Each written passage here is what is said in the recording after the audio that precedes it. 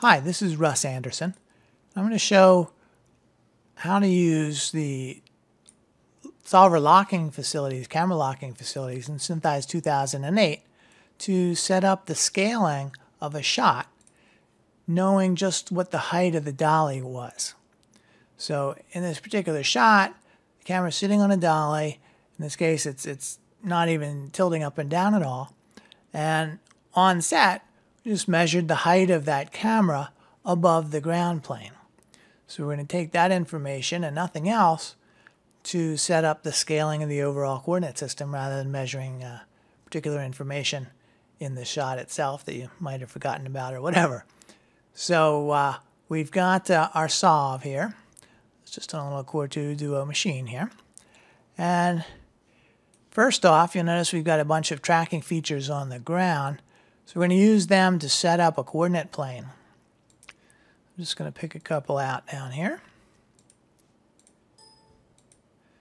And I've snapped everything down onto the ground. And you can see the camera running by at roughly constant height overhead. So now let's bring up the solver locking panel. And at frame 0, I'm going to give it a particular height. And I'm set in Z up mode in Synthesize at the moment. You can do the same thing in any of the other coordinate system settings as well. But I'm going to give it the 52.5 inch height at frame 0, and then at frame 1 I'm going to turn that lock back off. So simple enough.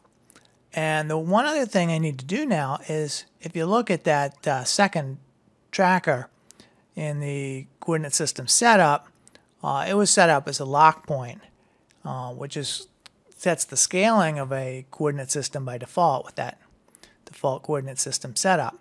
And I can't have two conflicting coordinate system setups, or I'm not going to get what I want at all. So I just need to change that point from being a lock at that 2000 to just being on the x-axis somewhere, and it'll be at some location that's determined by the overall scaling.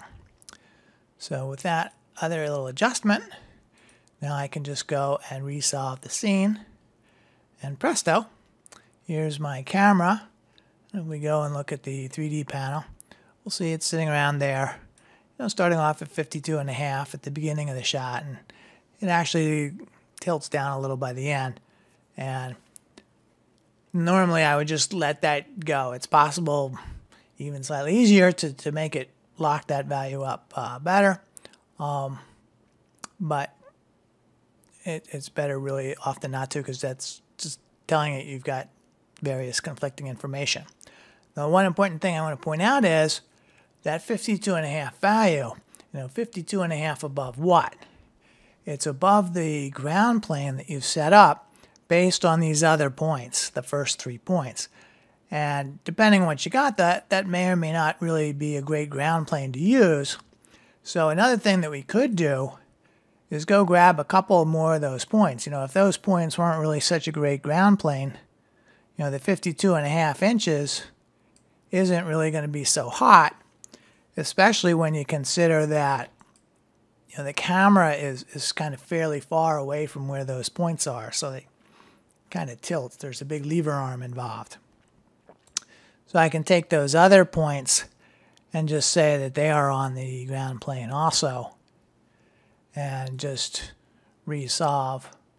And that just will give us slightly better estimate of where that ground plane is. And again here, I'm doing this solve with the constraint checkbox off, so that I'm not actually changing the solve to jam these things to be true. I'm just using it to align things as best as it can. It's possible also to jam things. I know a lot of people like to jam things for sure, but often that's really just telling you that things don't quite add up the way that you expect. And I try to encourage people to look at why that is, rather than just blindly trying to fix things. So thanks. Hope this helps give you another way to set up your coordinate systems. Thanks.